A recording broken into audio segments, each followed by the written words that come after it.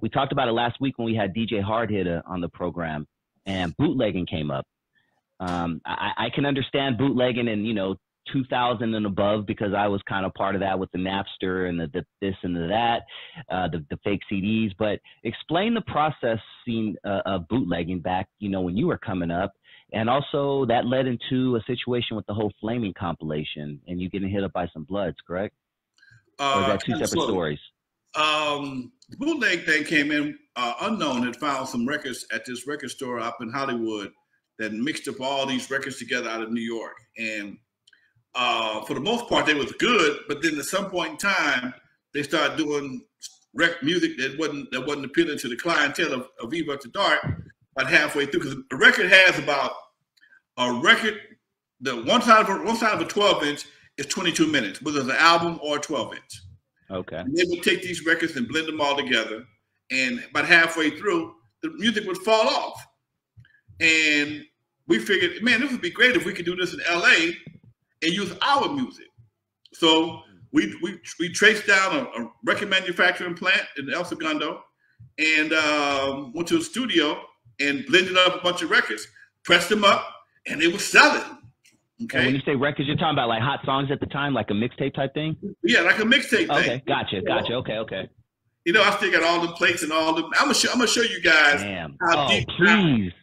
I'm gonna show you. I'm gonna take you out on a tour of my garage and under my house one day, folks. I'm gonna break my camera out and take you guys under the studio to show you all the stuff. That people think I'm lying.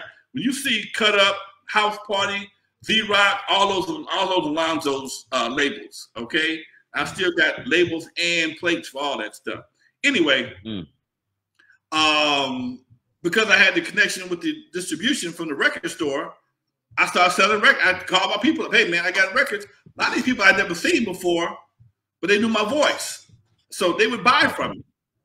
So I come by, meet people for the first time. I've been talking to you on the phone for about a year, but you never met me before, a lot of these guys. And when I started telling them what I had, and they never heard anything like that before, it blew up. So shortly after that, we had some success. I went and bought a 4-track mixer and some more turntables, and we just got busy. And me and Unknown was actually competing for music to play on our Z-Rocks. Dre was mixing for him, Yella was mixing for me, and then later on, Dre came mix for me also. And then later on, Mike T came mix for me. And it just became a serious underground market. And it got to the point at one point in time, man, it almost got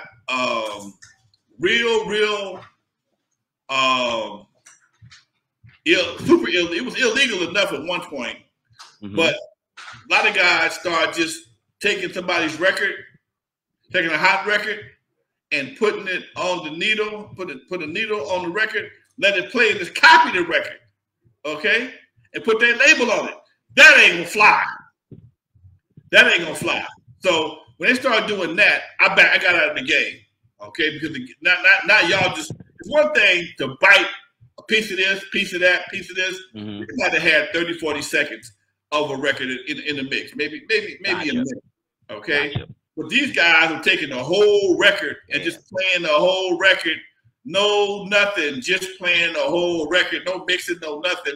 And I figured it told them at a time for somebody bitch to bitch, and I didn't want to be nowhere around. So when they sold out of my last Z-Rocks, it was a wrap for me. Damn.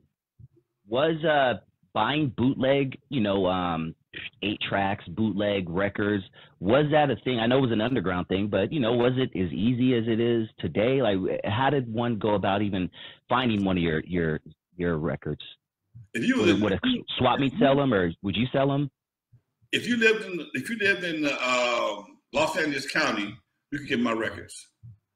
Understand, one of my last jobs was working for this distribution company. California, Nevada, Washington State, and Arizona was all my territories. So I knew people in different areas. So once they got wind of what I was doing, they'd call me up and I'd box them up and ship them. Go to UPS. I'd go to UPS with a box of records, and then I'd go to UPS with a truckload of records. And a couple of days later, I was getting checks in the mail. Wow. When they touched down, they would send me a check in the mail. Then I had my boy Cletus. Cletus got so tight.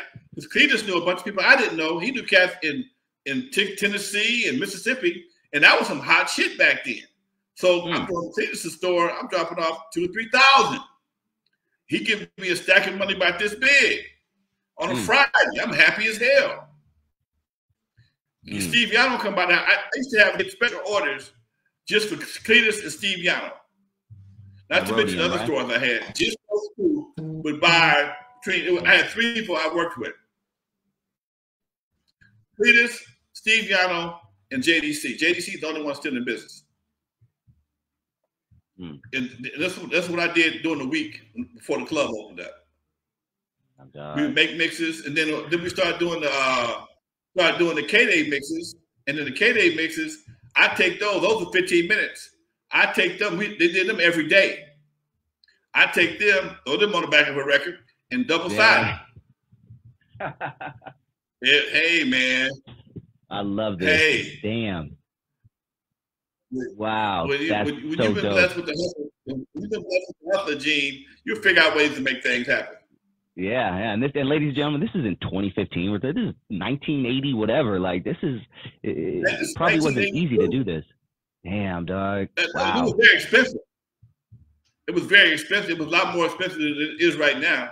I mean, it's funny because I was thinking the other day, I said, I made more records in the 80s than I did. I got the studio. It takes nothing to make a record. I just haven't made one. I mean, I made my book, but I bought Ableton. I got an engineer looking at me right now. And to make music would not be that difficult for me because I got my own studio, and the process is so much easier and cheap as hell. But I just, I don't know. I may have to do something just for the hell of it.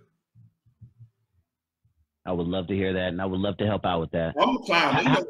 See, my problem is I got a sense of humor, and I like making humorous shit. I ain't gonna kill nobody. I'm gonna talk about his mama. I'm a humorous type of cat when I do my music, and either I'm gonna get laid or I'm gonna have some fun. Okay, that's what or I'm gonna drop some game on your ass. One of the two. Those are my personal things. So if I do something, that's what you're gonna get. Either you're gonna have a good time, you're gonna get a good lesson, or you're gonna get some good beat.